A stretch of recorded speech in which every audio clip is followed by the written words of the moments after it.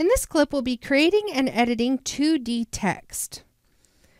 Okay, so let's go ahead and jump in. I'm just going to come down here between my merge and my viewer nodes, and I'll hit the tab key and we'll just type in text to add a basic text node. Now, if I come over here to my text tab and just kind of drop that right in there so we can see it, there's a couple of ways that I can add this text. So one way is just to simply left click, and then I can begin typing. So you can see what kind of text box that makes. Now I can also, let's add another one in here. This one I'll just kind of hook up the same way. We'll view over here, clear out that first one. I can left click and create a box.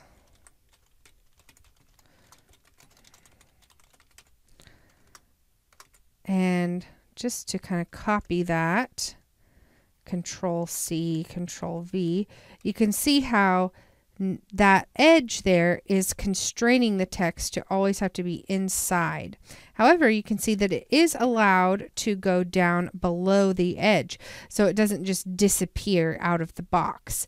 But you do have the control over making it where you can have it just go to the edge there. Now I'm going to go ahead and delete this extra that I added, and notice that whatever I highlight here in the viewer highlights over here in the message field as well. And this is really useful. Say, for instance, that you turn the opacity of your text down. Now you can no longer see it, but maybe we want to edit it. So I'll come in here and just delete this part that I don't want. And when my opacity comes back up, you can see the change is reflected here. Now, I think I'd actually like for this to be all caps, so I am going to retype that. And you can kind of see the change there. Now, let's move this down a bit to kind of more over our grassy area. Maybe kind of make that a little bit shorter. And let's also center justify this. So right now the justification is set to left, and you can just change that to center right there. Perfect. And also, let's go in and change the font. So maybe instead of Utopia, we can come in and choose Gotham. Now you'll see that I didn't have to have anything highlighted when I made that change. But if I come in here to my font size, nothing happens because it wants you to actually have the text that you want to edit highlighted, because you can change it with these sliders based on individual characters or words, just whatever you have highlighted. So if we want to do the whole thing, we need to highlight all our characters. So this is also a great way that you can animate different properties through here. So maybe our kerning, or rather our tracking, we could kind of squeeze that in really tight. And here at the beginning, I'll just right click and set a key. Then we can go to our last frame and pull that all the way out. And now our tracking is animated over time. So it's going to kind of stretch out over time. Really cool. Now, there's other properties in here also that we can animate or edit. So the kerning, if I have my whole word highlighted here, you'll see the kerning goes away. And that is because kerning is only referring to the space between two letters. So once I click between two letters, kerning opens back up. And then we have control there.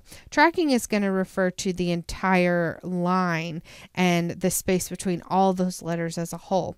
We also have our leading, so if we had a couple of lines here, we could change how close those lines of text are top to bottom.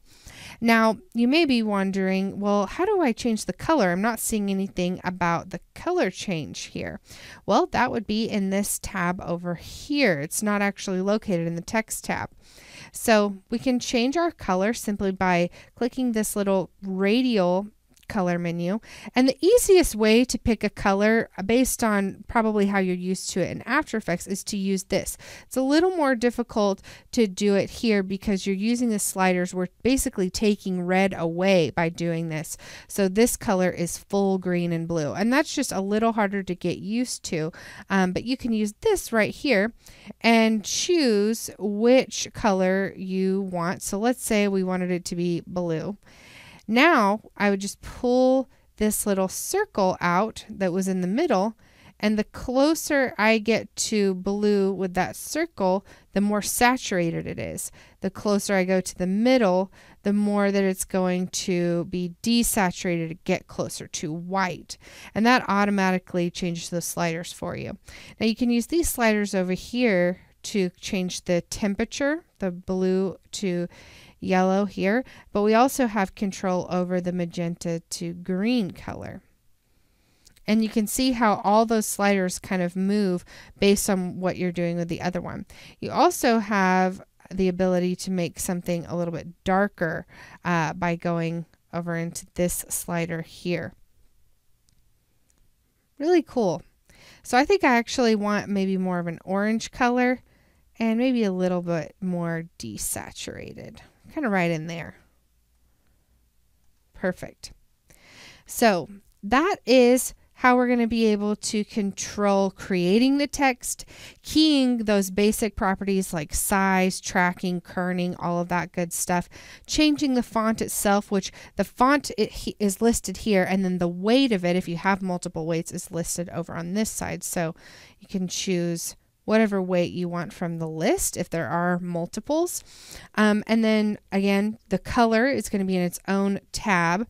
Now, what if you want to start animating some of these things, like moving it around?